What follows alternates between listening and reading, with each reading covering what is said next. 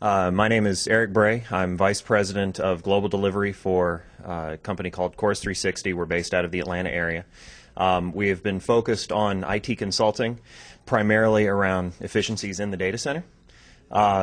This convention has been very interesting for us because what we've seen in our experiences, the IT side of the business doesn't really care much about the power needs and going green. They don't understand, and they're not experiencing the pain of paying those power bills.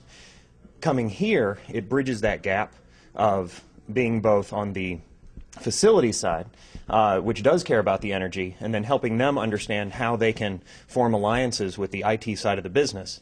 So it's allowed both sides, the IT side and the facility sides, to come together to show the bottom line can be reduced through efficiencies inside the data center.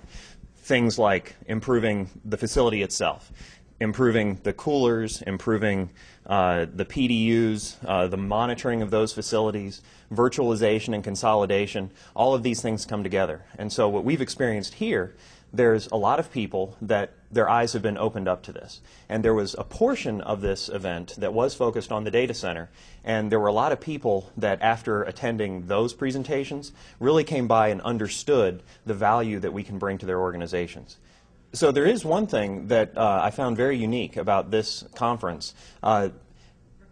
The FMA Congress really helped set up these one-on-one meetings where I had 30 minutes to spend really getting to know other organizations around all various industries, and spend some time understanding what they're going through and getting to explain how we can come in and help organizations form those bonds between the IT side and the facility side.